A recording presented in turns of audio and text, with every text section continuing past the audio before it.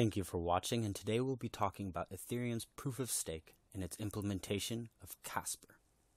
Casper will be a smart contract on the Ethereum network that will implement and monitor Proof of Stake, which is a form of consensus algorithm that builds consensus on the blockchain from owners that stake their coins.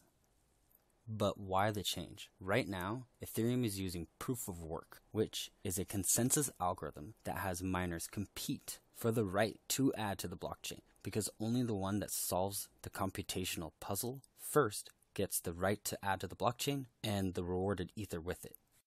This causes an arms race for computing, which drives up the need of electricity and server farms dedicated to mining. The average daily use of electricity for Ethereum right now can power almost 500,000 US homes. And the ever-looming threat of a 51% attack makes some programmers worry of a malicious group controlling and gaming the blockchain.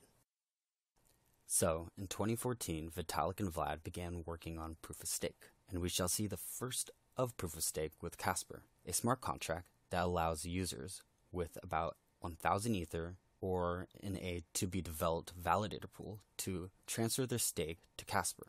And these users will then become validators that will have two functions: prepare and commit. These votes are weighed by the amount of ether staked, and all validators can only vote once per position on the blockchain.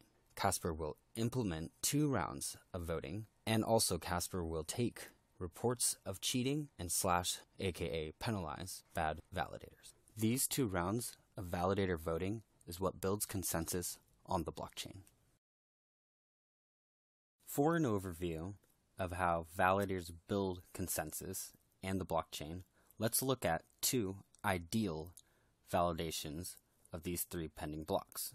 Beginning with prepare, a to-be-determined proposal method will select a pending block or choose a validator to select a pending block to be prepared.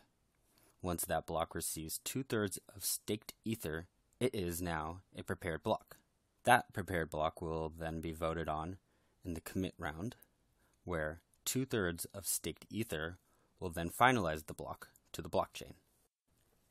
The process then repeats again with a to-be-determined proposal method prioritizing a block or a validator, and a 2/3 vote of staked ether will then prepare the proposed block.